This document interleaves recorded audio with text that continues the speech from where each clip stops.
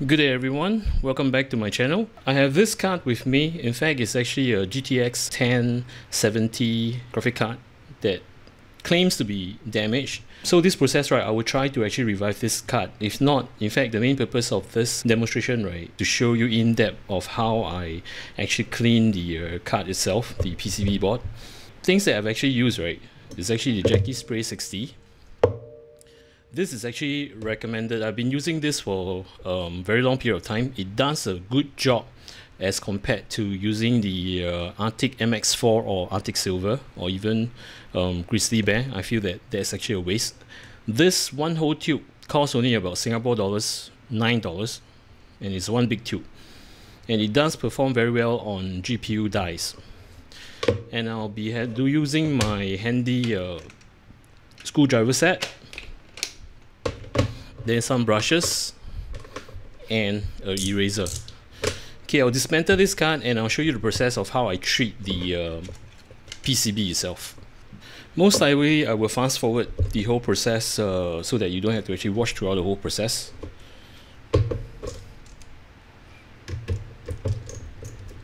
So I'll start off with taking out the case cover. In fact, you need to actually unscrew quite a number of screws here.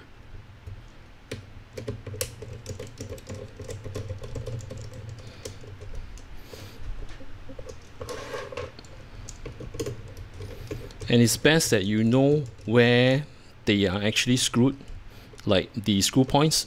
So it's best that you lay them out.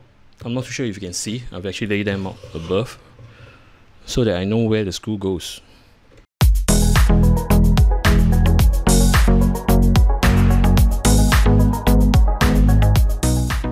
Now, as you can see, right, I do not really force to open up the screw threads. I will normally examine them before I remove because it should be easy to actually take it out. So, yeah. If it doesn't take out easily, right, don't force it. Okay, right now I believe this is actually for the fan, which I'm going to pull it out. I'm going to wash this. The owner of this card is pretty good. In fact, he did maintain the card. Probably I'll just do some washing for this card. Alright, now I'm just going to dismantle, let's see. Okay, I will dismantle the heatsink. And I'll show you the treatment on the heatsink itself too, at a later stage. Now do take note that this card has already expired. I mean, the warranty period has already expired. That's why I dare to actually break the seal. If your card is on warranty, please do not do this because it will void the warranty. It took me some time to actually remove the heatsink off the graphic card itself, but nevertheless, I've actually taken it out. Now, as mentioned, right, do not force things to break open. Just use a bit of force, a bit of pressure. If it doesn't open up right, inspect the whole card itself or any components that you have you're trying to remove off, because normally it would just go off easily. So what I did here, right, while the heatsink is actually on the card itself, what I did is actually I just twist around, holding the two plates, or should I say holding the plate at the side. So when I see there is a notch there, right, enough notch, right, I'll just slowly pry out, just like that. And of course, your fingers at the bottom, right, you must support the part so that you will not have this thing here, the metal piece, hitting onto the card. So you have to be very gentle. So this is how it looks like. Now, a lot of people would just, you know, go ahead, take a tissue paper or probably take some alcohol to clean the die itself. For me, right, normally I don't do that. I'll just remove off the pads here. Most likely you will be reusing them. I'll place it on the heatsink.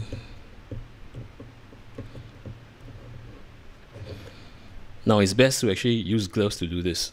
Don't use bare hands. probably I'll come back later. I'll use gloves to actually take out this thermal paste. Alright, what I'm trying to say is that yes, you can use tissue to clean it off and things like that. But for me, right, I just leave it there because I'm going to use this to treat the whole cut. So I'll show you the process. I'll do is right now telling you that I will spray one layer, light layer. Then once it's done, right, I will just leave it to sit for a couple of minutes. Then I'll spray a second layer, thick layer. Then I'll use the brush to brush off all the unnecessary stuff, clean off the thermal paste. Then I'll proceed on with the rest of the contact points with a brush, with another brush, so that it will get rid of all the dirts, etc., or the residue on the cut itself. Then followed by I'll spray, leaving it this way. I'll spray again, leaving it to drip. Once drip is done, right, I'll just leave the cut to actually let it sit for about, probably I would say, a few hours.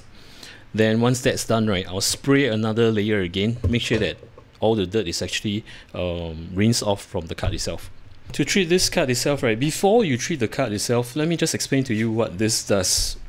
For me, normally a practice, right, before I plug in, if let's say the PCB itself is actually exposed and it's not covered with the heatsink or etc., any PC parts, I will normally go through one layer of this, spray this one layer on the cut itself and use it. And after years, right, or should I say months, when I do the cleaning up, right, it will be much more easier when I do the cleanup. Right now, this cut is actually not treated at all, so I'm just going to show you how it's been done. I'm going to spray one light layer, and before you spray, right, make sure you have a mask so that you will not, you know, breathe all the chemical. I will put on my mask right now. Okay, then when spraying, right, if you notice, this is actually the nozzle tip, and this is just spraying itself. If you find that there are angles that you need to spray off later on, I'll show you. You will probably need to use this. So spraying method, right, is pretty simple. One light layer, and when you're doing the spray, right, often people will just aim at the point. Let's say you want to spray over here, you aim at the point. It's an incorrect way to actually do spraying. You should start off from the outside all the way to the end, meaning to say you start the spray from here all the way to the end so that you can actually have an even coat. Let me just demonstrate right now. I'm just going to give a light layer.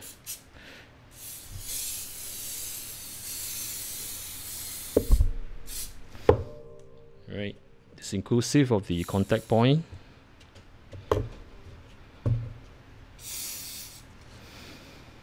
So I just let it sit. And I'll move on, while letting it sit, right, I'll move on to actually clean this heatsink over here.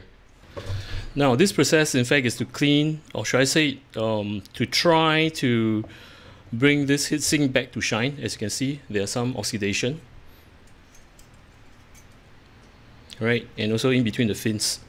So how do I actually go by doing that, right?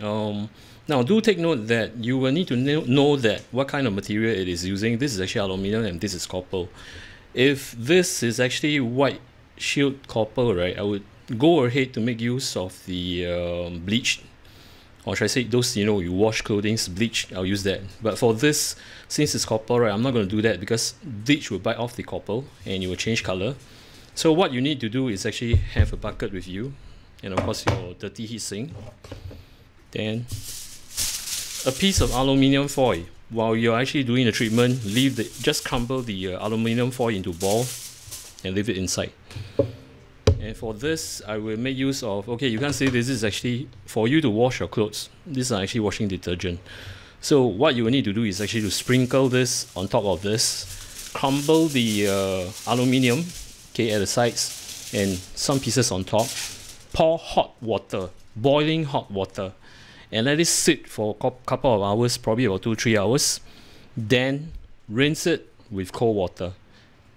Okay, I'm going to show you the process. It's going to be screenshots so that you know how I actually treat this cut itself to bring it back to shine.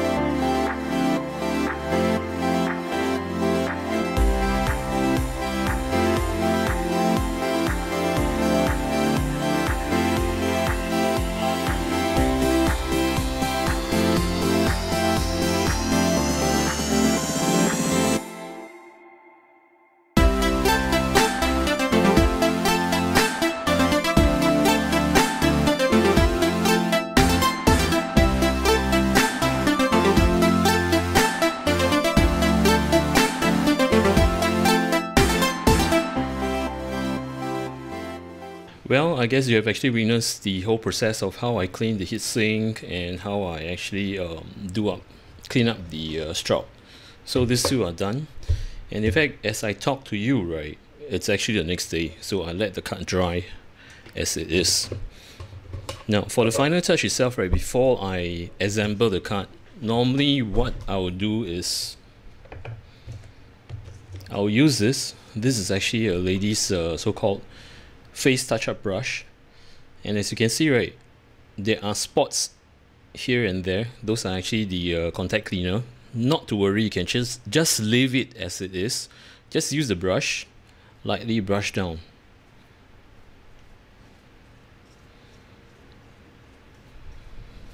In time, right, this will actually dry up, leaving a coat to protect the PCB itself.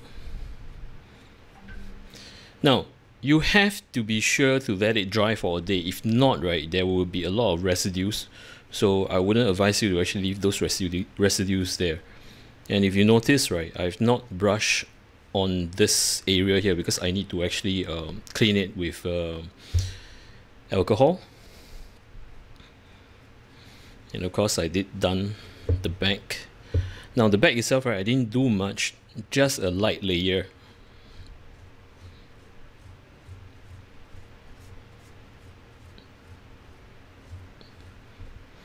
So inspect the card itself. So this is actually how it looks like. I'm going to clear this mess here, and I'm going to fit the thermal paste and the rest of the component.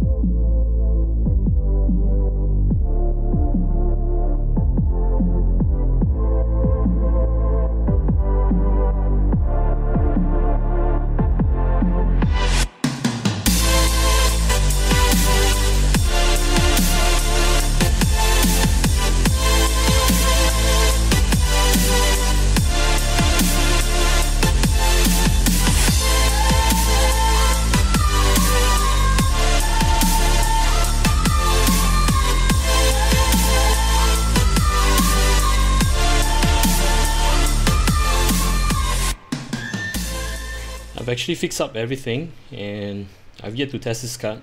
The main objective of this demonstration, right, is to show you how I actually clean most of the components in the PC itself. Basically, this card itself, right, I'm actually cleaning the fan, the heatsink, and the PCB. In fact, the main objective is to show you how I do the PCB, because quite a number of you asked me how to actually use the electronic contact cleaner to actually clean the PCB itself. And earlier on, I've actually showed you, right now you can't see the heatsink itself. Earlier on, I've actually showed you how I actually made use of the aluminium foil and the detergent to soak the heatsink under hot water or boiling water. Reason is, right, why aluminium, you might ask. If you guys have actually patronized any hotel, restaurants, or maybe room service, you'll find that their cutlery, or should I say their fork and spoon, is very shining. So back then, when I was actually as a trainee, you know, back then, part-time, so I've actually learned this trick from the washers themselves. So they have actually taught me this skill whereby, why do those fork and spoon look so shining after years of using it? So before they actually pass through the washing machine, right, or should I say the cutlery washer, They do this kind of treatment as in like they have actually throw the aluminium foil, they throw the detergent and throw the fork and spoon into it, soak it under hot water for a couple of minutes, I would say 45 to 1 hour. Once the water cool down, right, then they will just rinse the fork and spoon through the machine itself. Now I believe there is some chemical reaction whereby it bites off the dirt off from metal point, and the aluminium foil itself, right, somehow will react on the detergent and it will somehow catch onto the fork and spoon, which right now is actually not fork and spoon, which is actually the heat sink itself. That's why through the process, right, when if you would actually roll back, right, the screenshots on the copper heat sinks, right, they are very clean.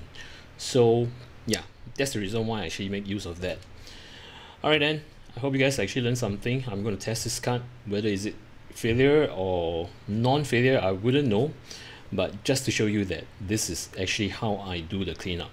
Thank you for watching. Take care. Goodbye.